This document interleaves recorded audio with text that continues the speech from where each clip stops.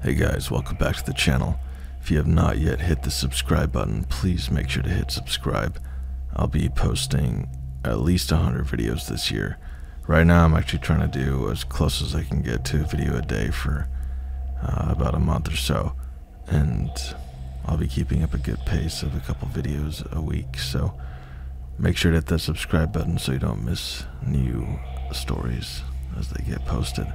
And hit that notification bell too. Alright, let's dive into today's story. Rock Island is a state park located at the tip of Door County, Wisconsin on Lake Michigan. It's a difficult place to get to. To get to the island, you have to take a car ferry from Ellison Bay to Washington Island, drive across Washington Island to Jackson Harbor, then take a pedestrian-only ferry to Rock Island. No vehicles or bikes are allowed on Rock Island. Even though the island is relatively small at about 975 acres, it has had an interesting history. In the early 1600s, it was inhabited by a tribe of Potawatomi Native Americans as well as a small fishing village of European settlers. The two groups did not trust each other and did have a few bad encounters that almost led to violence. But for the most part, they lived peacefully together on the island. By the 1640s, the Potawatomi had migrated to other parts of Wisconsin. Shortly after the Potawatomi had left the island, some settlers from the fishing village reported seeing a new group of people on the island. They seemed to be more white settlers, but they wore strange clothes and kept to themselves. No one from the fishing village was ever able to talk to one of these new settlers, or even find where they were living. It was around this time that strange things started to happen in the village. Several animals, let's not mention what they were, maybe it was pigs or chickens kept by the settlers, were found slaughtered in the village and seemed to have been used to make markings in blood on some of the buildings in the village. On a different night, a building used for preserving meat burned down. The villagers felt that these things must have been done by these new people on the island, and they intended to find them. But after a thorough search of the island, including the wooded inland area, they never found a single person. These strange occurrences seemed to stop soon after the search, and none of the other settlers were ever seen again. In 1836, the Potawatomi Lighthouse was built on the northern part of the island. After construction was finished, the lighthouse was inspected, and it was reported back that, quote-unquote, the material of which the lighthouse and dwelling are made are of the best quality, and that the work is done in a substantive and workmanlike manner. David E. Corbin was appointed the first keeper of the light on December 19, 1837. Only 3 years later, in 1840, despite the apparent quality of construction of the lighthouse, David Corbin started to complain that plaster started to fall off the building, and some sort of liquid would ooze through the cracks, leaving the house constantly damp. Corbin was completely alone most of the time at the lighthouse, and some have said when visiting him that he would stare at a certain wall and sometimes spoke vaguely of the other visitors. In 1845, after 8 years of relative solitude at the lighthouse, an inspector visited the lighthouse keeper and determined that while Corbin was fulfilling his duties, he was acting strange. The official report says that the inspector ordered Corbin to take a 25-day leave of absence to, quote-unquote, find a wife, to live with him at the lighthouse. However, some think that the inspector was startled by Corbin's mental state caused by years of solitude and thought it would be best that he spent some time away from the island. In 1852, Corbin reportedly fell ill and died that December in the lighthouse. He was buried in a small cemetery just south of the lighthouse. The next lighthouse keeper also reported the surprisingly quick deterioration of the lighthouse. Some friends that had visited the new keeper say that he would talk of seeing strange things in the house at night, but he wouldn't elaborate on what he had seen. In 1858, after only 22 years of service, The original lighthouse was torn down and a new one was built. From that point on, the lighthouse keepers were required to have an assistant keeper or a family with them at the lighthouse. No strange occurrences were further reported in the lighthouse logbook outside of strong storms and occasional shipwrecks, except on January 20th, 1876. The keeper at the time, named Betts, reported that he saw two men attempting to row to the mainland from Washington Island. He wrote a terrible storm came up shortly after their departure, and they never made it to their destination. Over 3 months later, on May 3rd, 1876, Betts wrote, "The two men who were lost last January have been seen several times, once from Caney Lighthouse and once from Jacksonport. The men were apparently frozen stiff and sitting upright in the boat among a mass of ice. At last account, they were still adrift. There's not much hope that they will be found and buried." By 1900, most of the island's inhabitants left for better fishing areas on Lake Michigan. In 1910, a successful business owner and inventor, Chester Thorderson, purchased all of the island except for the land that the lighthouse occupied in the north. He used the island as a private summer retreat from his business in Chicago. Thorderson is responsible for the unique and mystifying buildings and structures that are still on the island today. On the south end of the island, he built a giant stone hall that has a boathouse on the lower level.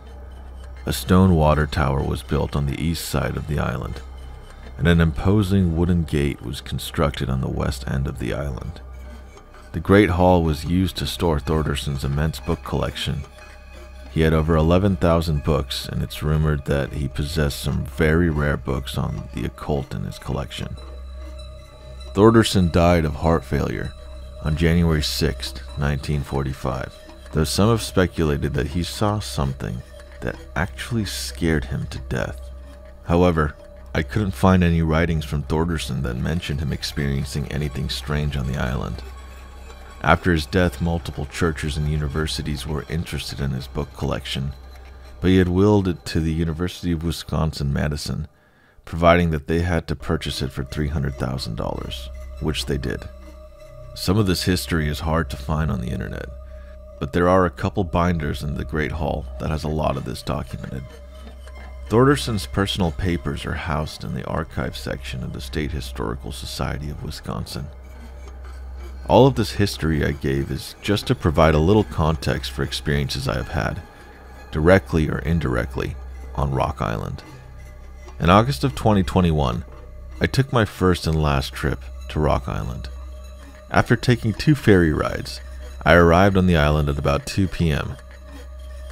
I'd booked the remote campsite E, which is a backpacking site that is a little over a mile from the dock.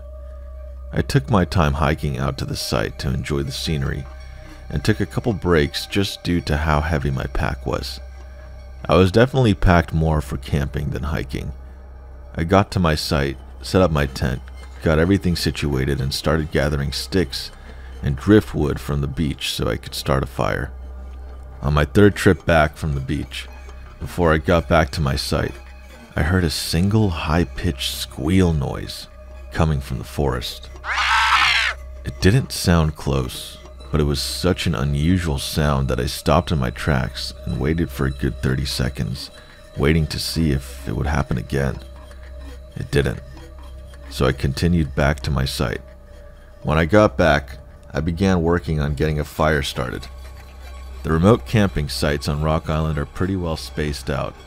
Sites C, D, and E are grouped together, but there are probably 100 yards between each site. There is not a real trail connecting the 3 sites directly, but enough people have walked along the ridge between the 3 sites that there's an obvious path. As I was setting some sticks up in my fire ring, something caught my eye and I looked up. Fairly far away, it looked like it might have been at Site D or a little further, was a person running in my direction. My first thought was, well, that's odd, because like I said, it's not even really a trail they were on. Then my mind just went to, there must be something wrong and this person needs help.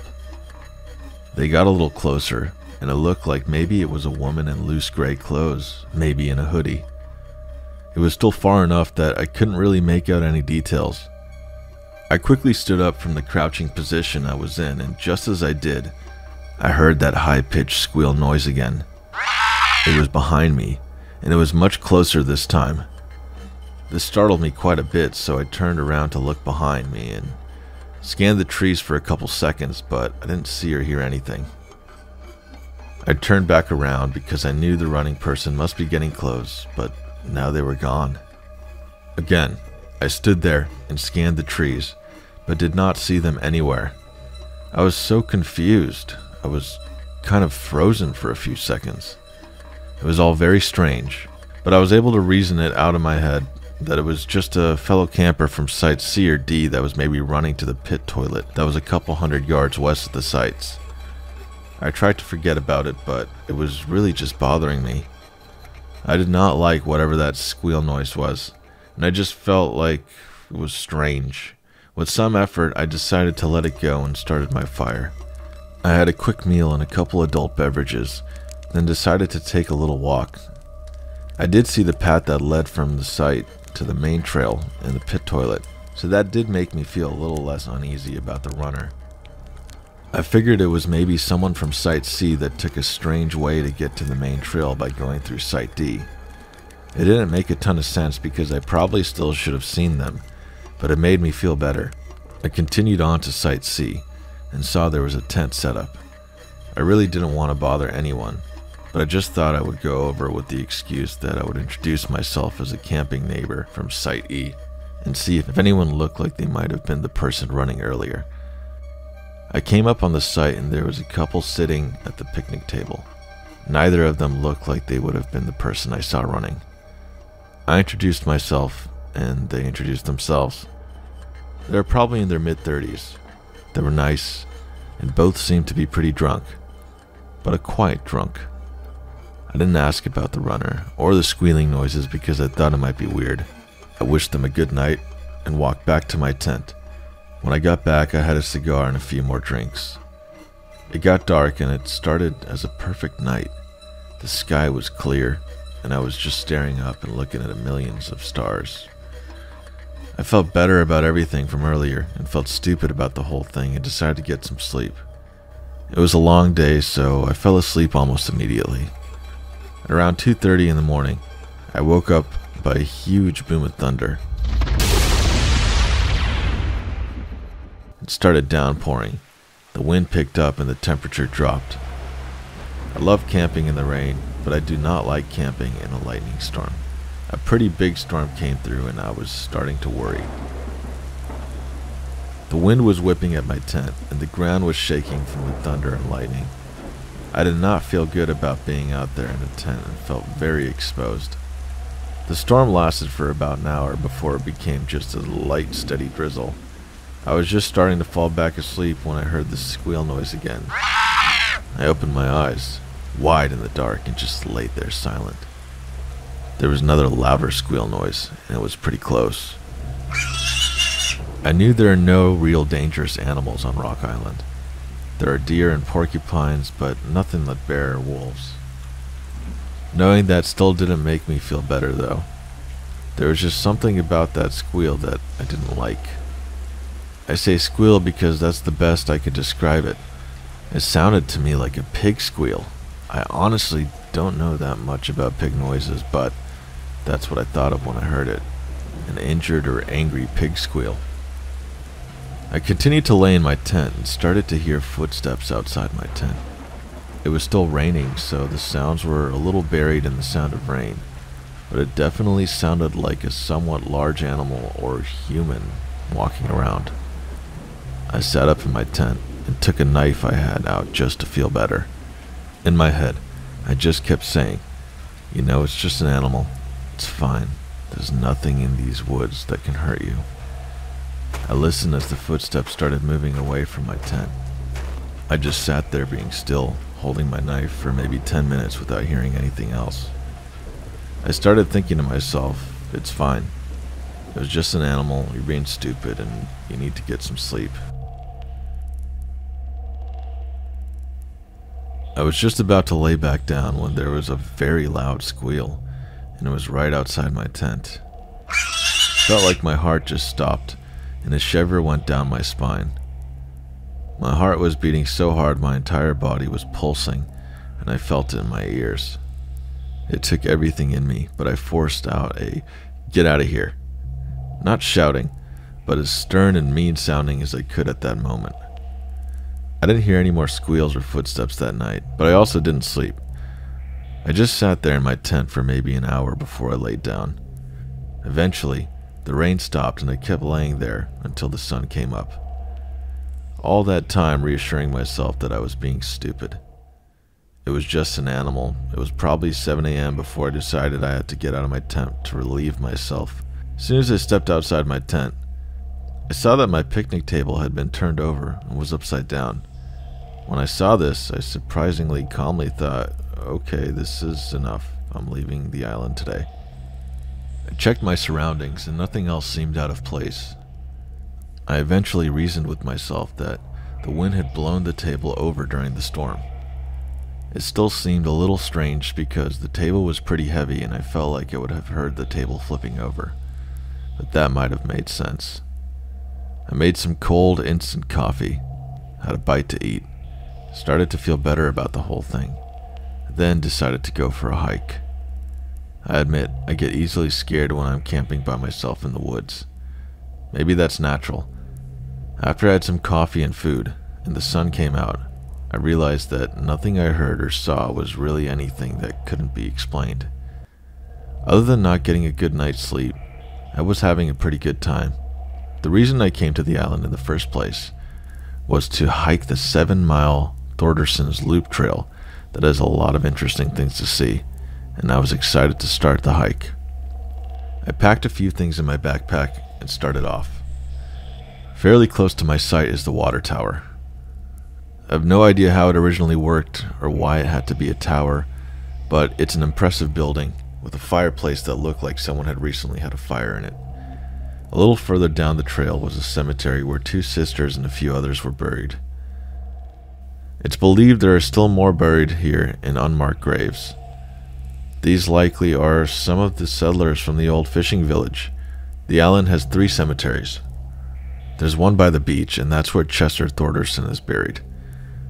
There's one on the eastern part of the island, where the 2 sisters are buried. And there's one on the northern part of the island, where the original lighthouse keeper, David E. Corbin, is buried. There's also at least one Potawatomi burial area on the island, but no one knows exactly where that is. I kept walking on the trail until I came to a nice scenic overlook area with a bench where I sat down and drank some water. I sat on the bench waiting for these people to come around the bend. I started to hear some talking on the trail ahead of me, but I couldn't see anyone yet. There was a bend in the trail and the trees were thick, so I sat on the bench waiting for these people to come around the bend. The voices were coming closer, and I could tell that they weren't speaking English, but I couldn't place what language it might have been. Both voices were very, very deep and guttural. Then, back deep in the woods, I heard a loud and quick "ooh."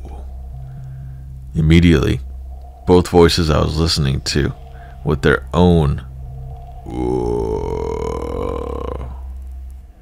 I kind of smiled because it sounded like these 2 heard whatever it was in the woods, and they were trying to be funny and mock it by responding.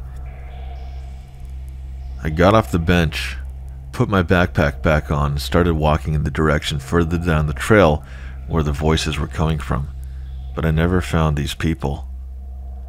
The rest of the hike went very well. I visited the cemetery where David E. Corbin is buried. I took a self-guided tour of the Potawatomi Lighthouse. I passed the wooden gate that apparently used to be part of a larger structure. I walked by the Great Hall and the dock area from where I arrived on the island.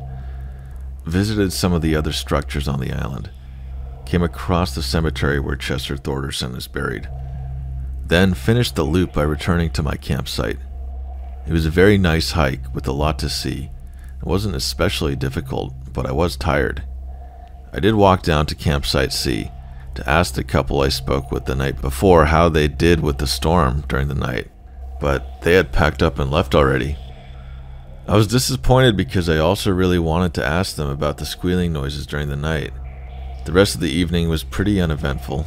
I built a fire, made some meals, had a cigar and some drinks. As soon as it got dark, I was ready for bed since I had so little sleep the night before. I got in my tent and quickly fell asleep.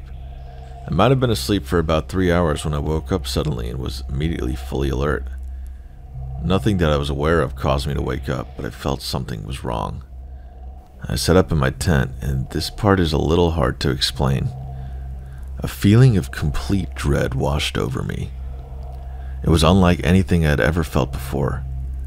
It felt like there was something in the tent with me, and I could feel that it was angry, seething with anger, rageful even, and I could even feel its hatred for me.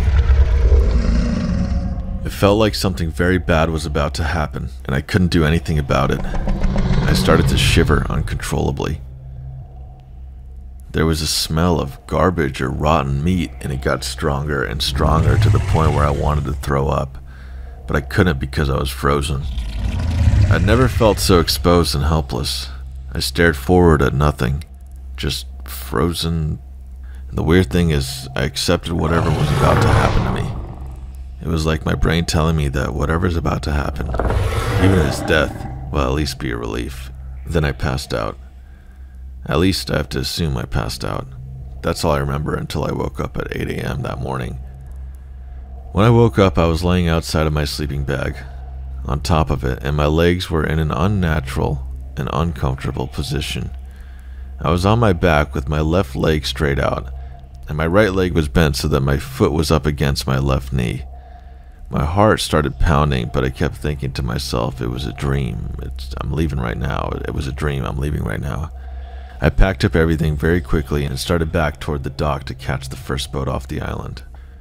Since the first boat from Washington Island doesn't arrive until about 10:30 in the morning, I had to kill a little time around the Great Hall and dock area. I wanted to get off the island so bad, but I did feel a little better just being out of the woods and just being able to see other people. I sat down on a bench a little to the east of the dock and lit a cigar just to give me something to do while trying not to think about the night before. I was sitting a few minutes about, scanning out over the water, when I was startled by someone behind me saying, "Hey!" I jumped and was embarrassed when the person came around saying, Sorry, I didn't mean to scare you. I saw you smoking and just came over to ask if you had a lighter." I felt like an idiot and told him that's fine. I just didn't sleep well last night and was kinda zoned out, and I handed him my lighter. He thanked me, lit a cigarette, then handed the lighter back to me. We started talking about the usual things he might talk about. He said he was from the Madison area. We talked about the storms we've been having. He seemed to be a real outdoorsy kind of guy, and talked about his plans to move to Washington Island. It was a nice, normal conversation, and kinda took my mind off the night I just had for a little bit. He seemed like a pretty nice guy. Then naturally, he asked me what site I'd been staying at. I told him I was staying at Site E the last 2 nights, and he said he usually books that site, but I must have reserved it before him. He said he had booked Site D the last 2 nights. I was surprised by this because no tent or anything was at Site D the 2 times I walked past the site. I told him this, and he said he comes to the island a few times a year, and you have to book a site, but he actually camps at different areas on the island. I asked him where he camps, and he told me most of the time he camps in the East Cemetery, but he also likes to camp in the woods south of the lighthouse. He also told me that he hikes about halfway down the Fernwood Trail and just heads north into the woods where he finds a place to camp. He said that one time he found the ruins of a small log house in those woods, and he's going to try and find it again and camp inside of it. At this point, I started to change my opinion about this guy and wanted to change the subject, but then he asked me if I had heard the screeches in the woods. I took a second to reply and knew he was talking about the squealing I'd heard. I told him I had, and asked him if he knew what that was. This time, he took a second to reply and I saw his face change. He looked as if he was thinking if he should tell me something, like it was a secret. With no expression at all on his face, he said it matter-of-factly. a demon lives on this island. Under any other circumstance, I would have laughed this off, but not after what I experienced the night before. He looked at me and must have seen the anxiety and fear I was feeling. He surprised me by letting out a quick laugh. He asked me if I saw anything that night. I told him I hadn't seen anything, and he stared at me like he was trying to figure something out. I felt like he could tell I had experienced something. At this point, I was ready for the conversation to be over. Then he told me he had seen something in the cemetery that night. Now his face and mood kind of changed again, like he was trying to confide in me. I really did not want to ask the question, but I knew he wanted me to ask it. So I asked him what he saw in the cemetery, but my voice was shaky. Then I could tell he had changed his mind about telling me. He actually looked at me with empathy and told me that what he saw was somewhat hard to explain, but if I was afraid of the screeching noises, he didn't think I should go near the cemetery. I didn't say anything right away, but he said 4 words without any context. Keepers of the flame. I looked at my cigar, and the ash was long. I put it out and told him I was going to wait by the dock for the boat. He nodded, and I started to walk away. After a few steps, he said, "Hey," and I turned around to look at him. He said, "Don't come back here." I turned around and started walking again. I don't know if that was a warning or a friendly suggestion, but I took it to heart. I was definitely not coming back to Rock Island. When I got home, I looked up Keepers of the Flame as it pertained to Rock Island. I found 3 things that he could have been referring to. The name of the Native Americans that lived on the island, the Potawatomi, could be translated to Keepers of the Flame. The lighthouse keepers on the island were sometimes referred to as the Keepers of the Flame. Then, there was also a 19th century cult that was said to visit the island from time to time that called themselves the Keepers of the Flame. I know that hundreds of people visit Rock Island every year and have a great time camping, hiking the trails, and exploring Chester Thorderson's buildings. My humble suggestion is this: do not go to Rock Island.